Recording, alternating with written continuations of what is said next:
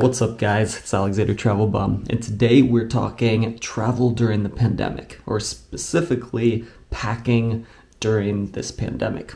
I'm sure there are other videos out there about this topic, but mine will probably be a little bit different. So there are the obvious things that you would want to pack for the pandemic, the hand sanitizer and things like that.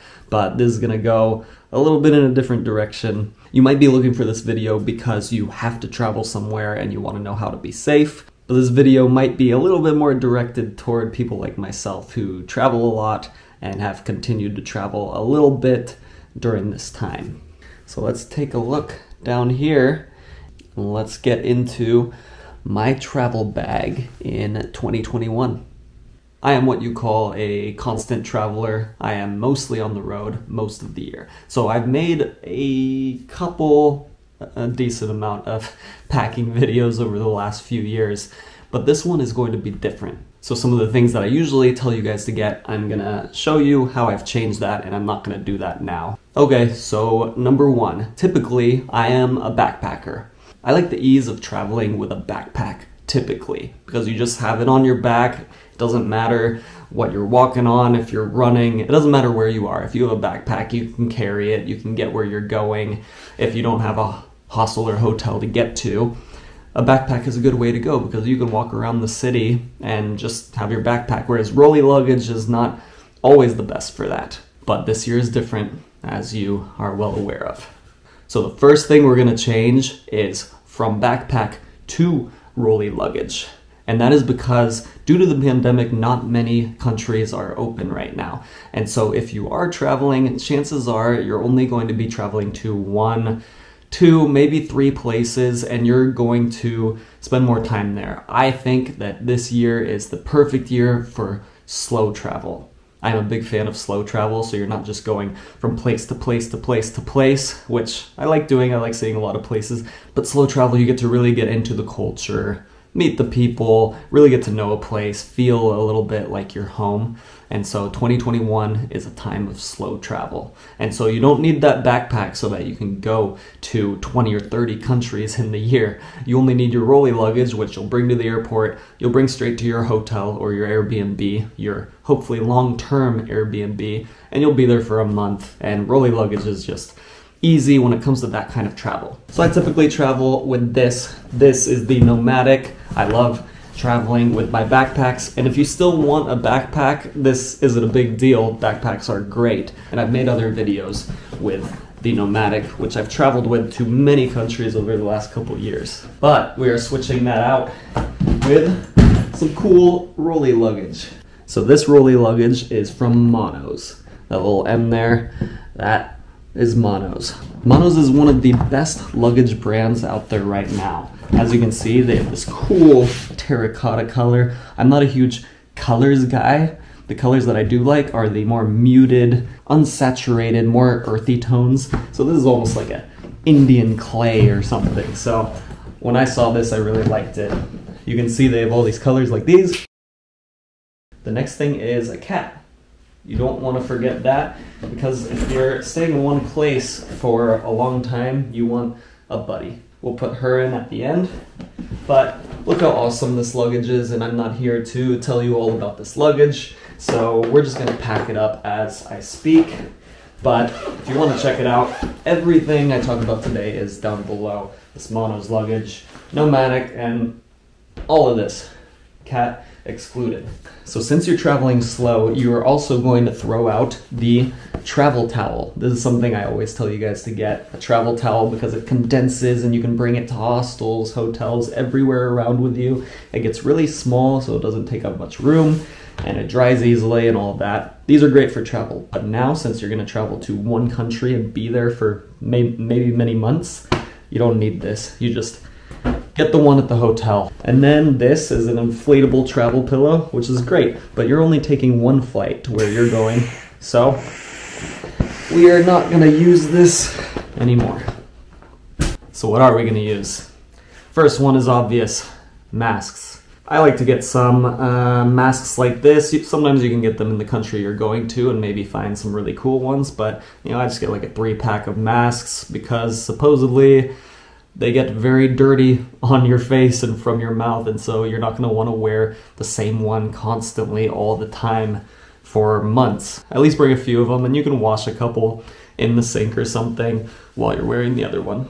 I'm not going to go over my clothing because that's just going to depend where you're going. But I have some shirts in here, some pants in here, a couple nicer things in here. I do recommend packing cubes, especially for rolly luggage as well as backpacks. It helps you keep everything in one spot. I would not be able to do this without these packing cubes. My clothes would be falling everywhere. So look how nicely these packing cubes go in here. If I was just putting shirts and pants and everything in here, it would go everywhere. How nicely does that fit in there? Okay, next. It is hard to keep in shape, to stay healthy while you're traveling. It's not the easiest thing, as you probably know if you're a traveler. You can't really go to the gym, or at least it's not easy to do.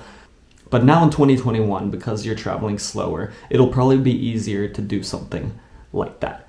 It'll be easier to stay healthy, to go on runs and that kind of thing. So you're gonna pack some exercise gear, some shorts, some really thin shorts that you can just condense and it doesn't take up room in your bag. Shoes, exercise shoes, goes along with that. So if you have the time to really look for your shoes and try a bunch on, what I look for, the main thing you will never guess. For my second or third pair of shoes that I travel with, this is what I look for. I look for something that squishes down completely so that it doesn't take up much room in your bag. You can squish this whole thing into almost nothing. Now it's just the soles of the shoe, really. The rest is just like a material that you can squish and it doesn't take up any space. Believe it or not, that's kind of hard to find. If you go to a store and you look at exercise shoes, you'll see that this usually has a lot of support at the back, so you can't really press it down. And even this, a lot of times, has support that you can't press down. So that's what I look for. Find a decent pair of running shoes that you can compress together, and then find a shoe bag that you can put it in so that it keeps it like this. I don't know where my shoe bag is right now. Next thing you have here is your toiletry bag. I'm not going to go into that. That'll depend on you. A jacket in a packing cube. Keeps it nice and tight. Put that in there. This is a rain jacket. I also have a rain jacket bag that keeps this all compressed, but I don't know where that is, so trying to do this quick, guys. Back on the subject of being healthy and staying in shape, I just got these. So if you can't find a gym, or probably shouldn't go to a gym right now because it's probably one of the worst places during COVID, everybody touching everything all the time, you can get these resistance bands. So you can see extra heavy, heavy, light. These are pretty cheap. I have some linked below, but you can just take this and, you know, do your workouts in your hotel room, however you want to do them. You can do stuff with your legs, you know. Resistance bands, they take no space in your bag, so why not have them and stay in shape a little bit. A wallet. That's obvious, but what about what's in it? I have travel credit cards. I have an ATM card that is good for withdrawing money with no foreign transaction fees, or no foreign ATM fees. And then I have a credit card that I can use that charges no foreign transaction fees. So you can use the credit card and you won't get any of those fees while you're in other countries. So one is the Charles Schwab. That is the debit card that I use. That's awesome. See if you can get that. And the other is the Chase Sapphire Reserve, and that is my go-to card. It gives you travel rewards, points. When you use your points on travel, it's worth a lot more. You get airport lounge access. I swear by this card. I use it when I'm home. I use it while I travel. It's amazing. It has given me so much. Basically free flights. I'm about to go to Mexico, and that was free. Free basically using the points that I have gained just buying whatever I would normally buy. So that will go in my pants. If you are a fan of coffee and you have coffee every day while you're traveling, then, you know, if you're traveling slow and you're gonna just hop into an Airbnb and stay there for a few months, like in Mexico, then maybe you can just pack your favorite mug from home. I love this mug from Mexico, so I was actually gonna maybe bring this with me because I'm traveling slow, but I'm going to Mexico, so I'll just get a different one while I'm there. See, I told you this list would be different than others. All right, we have a few things here to talk about. We have an eye mask and earplugs. I always travel with these no matter where I go. Who knows how loud it's gonna be where you're staying? Who knows how much light is going to come in, if you're gonna have curtains or not, and you might wanna sleep in, especially because you're slow traveling. And yeah, it's just good to have. And for the airplane, the one plane you're gonna take this year, the Grail water bottle. This is an essential travel tool, and I highly recommend you check it out down below. This is the best water filtration bottle on the market. So I've been traveling with this for a couple of years, and you can use it in the river, you can use it in the lake, you can use it with the tap water. Like I'm going to Mexico, I can put the tap water in here, the tap water that usually you as a traveler, and I think even the locals, don't usually drink. So instead of buying a ton of plastic water bottles, wasting all that plastic, the environment, and your wallet, you can just fill this up all the time and just drink out of this. Like, why not? So this will actually save you money. You might spend a little bit of money on this, it's not that expensive, but it'll end up saving you money within a month. So for sure, get this Grail water bottle, the holy grail of water bottles.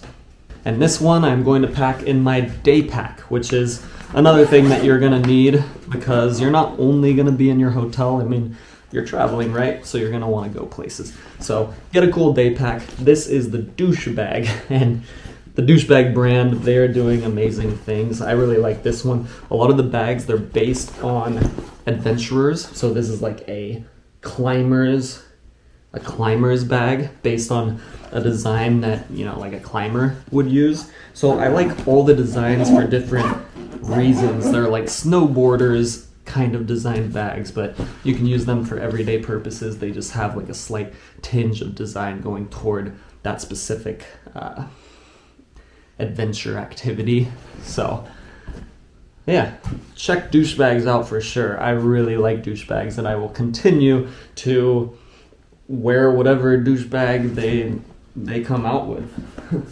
Okay, this is another essential. This is a power bank. You probably know about power banks, but a lot of people get the cheap power banks that you see at like a Best Buy or somewhere on the street, the ones that are $5 or $10, and they might charge your phone like one time, maybe twice, but probably not. This one is a little more expensive, but not even that expensive. Right now it's maybe $25. Highly worth spending more money because this is crazy. This will charge my phone many times. And now with my new MacBook, which is the next thing, if you have a newer version of a MacBook where it has the USB-C plug, it doesn't have USB anymore, then you get a thing like this that has a USB. You take the USB-C, you put it into the USB or the USB-C here, and you can actually charge your MacBook. You can charge it on trains, planes, buses. So this one specifically, I just found a few months ago. I was looking for something that had more power than the other ones. It's kind of hard to tell which ones are good. So I suggest just going to the links and going specifically to this one because this one is the best one that I've had by far. It's very powerful. So I'm sure you guys want me to say hand sanitizer, and that's all fine and great, but I don't travel with it. Nowadays, when you get on a plane, they give you hand sanitizer. So you have it on the plane, you have it for when you get off, and that's all a personal choice. My skin gets very dry, so I don't like to constantly put the sanitizer on my hands.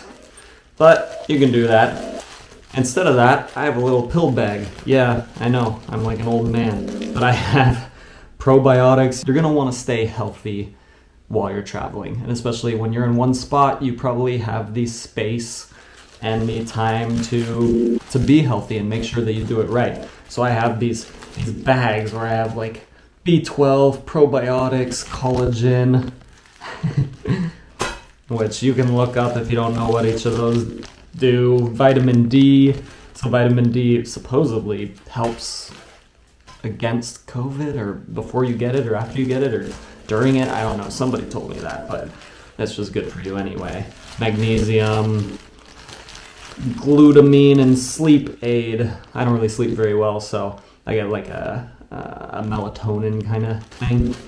So anyway, obviously staying healthy is important to me, and it's not always easy while traveling, but now it has been made easier when you're traveling slow and you're staying in one place. A couple more things very quickly. Headphones. Everybody should have headphones. Put them in your computer, watch Netflix at night, put them in your phone, watch something on the plane. I almost forgot, that reminds me. This is one of my favorite things for planes and trains, and even for in the bed. If you're watching a movie on your phone, you take this little silicone kind of thing, you can bend it up like this, put it on the back of a seat or something, put your phone on there, and there you go. You're watching, and there you go. Okay. Watching a little bit of Netflix or Hulu or whatever you watch.